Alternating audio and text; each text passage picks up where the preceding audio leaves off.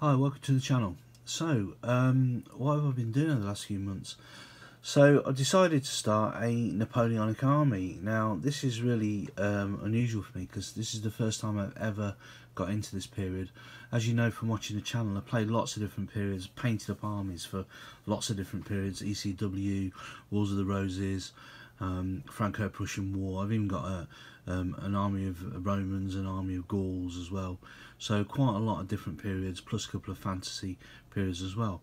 So this is a bit of a departure from me, and it's the first time I've ever painted a Napoleonic army. But after watching Tim Richardson's channel, Napoleonic Wargamer, I noticed that he was running an event in Derby at Boards and Swords. He's running an event called Under Eagles to Glory in June, and I thought, well, this is my opportunity now to, paint an army. And you need that little deadline, don't you, sometimes, to kind of get you kind of motivated and you get you doing something. So I'd already bought a Austrian army from Piano Miniatures last year, about a year ago.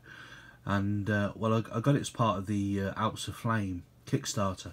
So I got a Tyrolean rebels, I got an Austrian army, and I got a Bavarian army.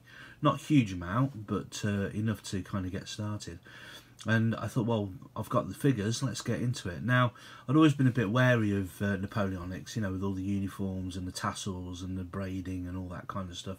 But also, getting the colours right as well, because I'm not one of these people who cares massively about historical accuracy, but I do like to get the uniforms right. So for bolt action, for example, when we play bolt action, we don't care about mid, late and early war. We don't bother about those sorts of things. We just use points. But I like my Americans to look like Americans. So pretty similar to Napoleonics, really. I'm trying to keep it as accurate as I can, but not going down that pathway of it's got to be super accurate, otherwise I won't play the army. So we'll see what I've come up with so far. So I did do a little bit of research into this. So these are mostly Napoleonic, mostly piano miniatures. I've got, as you see, I've got some command stands, I've got a piece of artillery so far, and I've got some infantry as well. So I'll let you take a look. I'll show you through them and work you through them as we go. So far, I've got a line regiment. So if I just bring this guy up, so I've decided to put them in movement bases to start with, but I could put them into fours. Now Tim's event is using black powder, so I could put them in groups of 4 in that way. But I want to kind of keep it a bit flexible at the minute. I don't want to kind of restrict myself into certain base configurations, because I've done that so many times. I've had to change the bases.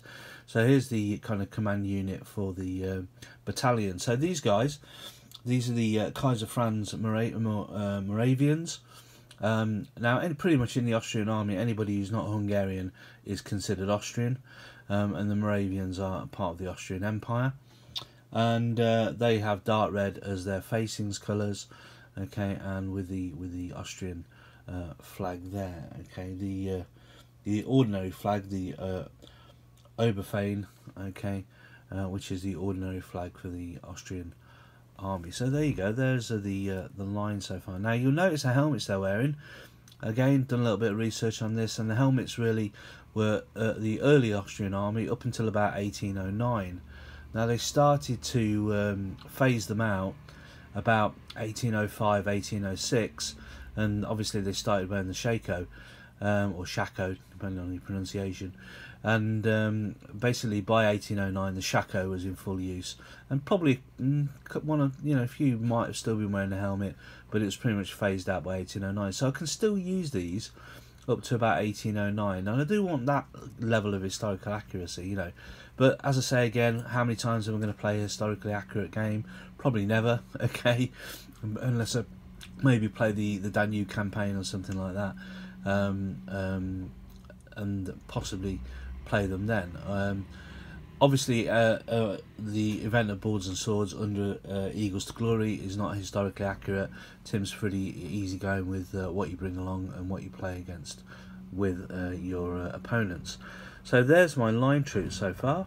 So I'm quite pleased with the way it came out. As I say, piano miniatures, absolutely superb figures, and to be honest, can I do them justice with my painting? I'm not sure. Okay, so I've got a piece of artillery. Okay, now I'm not sure. I think they used 9-pounders. Okay, could be a 6-pounder. Okay, gun, but I'm quite pleased with the way they came out. This is a Austrian gun. So I've got 2 of these. I've got another one that I need to paint up as well, because I don't like just having one gun on the field. I like a nice battery. Okay, so a couple of guns, either side by side or belonging to a battalion each, would be quite nice. Okay, so hope you get a good look at that. That's my Austrian gun.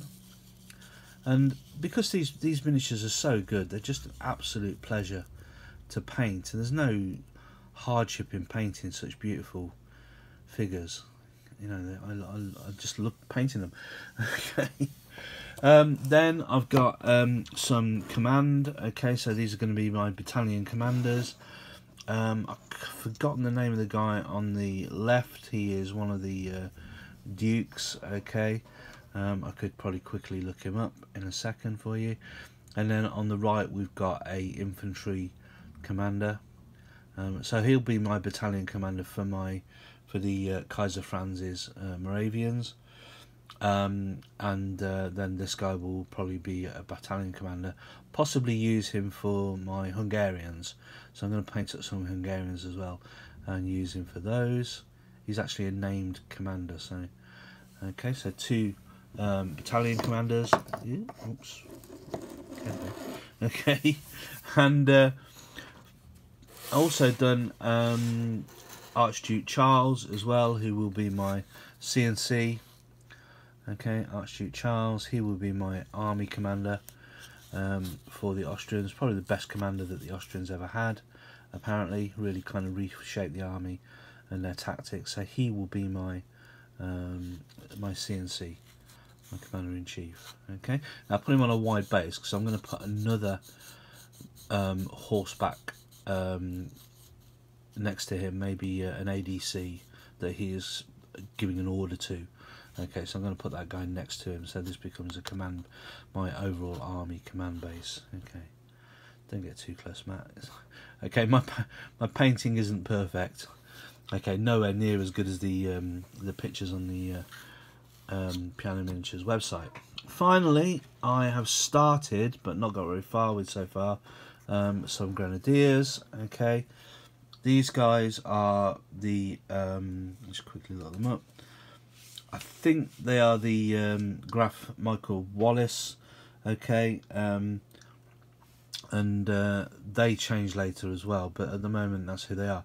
Now I was reading up about the Grenadiers because I wasn't sure how they kind of work within the army. So as I say, I'm completely new to Napoleonics and to the Austrians in particular. So I did find out that the Grenadiers, actually the Grenadier battalions, were made up from different regiments. So at the minute I'm kind of painting these guys up with pink facings, but I will add, I'm probably going to do 2, because I'm going to put 30 men, which is, you can probably see from the back there, I'm going to put 30 men in a battalion, okay, because the Austrians had quite large battalions compared to other armies. So 30 men in a battalion. So if I do 15 of these for one regiment and 15 for another regiment, okay, with the different colour facings, then that will become a Grenadier battalion. Now, I think the problems that the Austrians had was because they all spoke different languages, the command and control was quite difficult for them. So, and that's reflected in the Black Powder rules through the orders that they give. So, I think, I'm not sure, but I think if I put in 3 regiments into a Grenadier battalion, I might be making things even more difficult for myself. So, I think 2 regiments in a Grenadier battalion will be enough. These are Victrix, okay. I'm not 100% on Victrix ones. They're a bit chunky looking. The faces are a bit weird looking, aren't they? With the kind of giant noses. I don't know what's going on there. And they're not as kind of proportioned as the Piano Miniatures. So these are plastics. Victrix, I love Victrix. I wouldn't hear a word against them.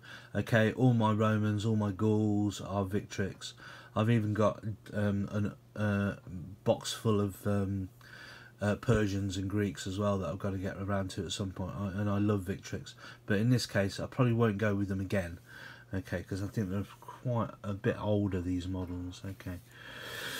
So that's where I am at the minute. So a couple of regimental command, brigadier, couple of brigadiers, yeah, a couple of brigade commanders, my CNC, a artillery piece, and 1 battalion so far of line. Now I've got to get a 600 point army painted by I think it's 21st, 22nd of June. I can't see a problem with that. I'm a pretty fast painter, okay, and I really enjoy painting these. So, and also Austrians. I mean, it's white, isn't it? I mean, how hard is it? So getting it done should be easy. What am I working on next? Well, my next part of this is my Hungarians. I've got some Hungarians from Piano Miniatures, and as soon as I paint up a battalion of those, I'll update you and I will show you those. And the Hungarians are absolutely beautiful as well. A little bit more modern, a little bit further along the kind of pathway than the Austrians in this case, because they've got the shakos on and they've got the short tunics on, so they look like a more modern Napoleonic army. I've also got a second artillery piece. I'm just going to finish off those grenadiers, and then I kind of need to think where I'm going to go next, because I'm probably going to need some cavalry.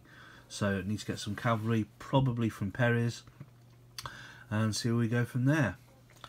So I hope you've enjoyed it. So the Hungarians are going to be the Erzherzog Ferdinand, okay, a regiment.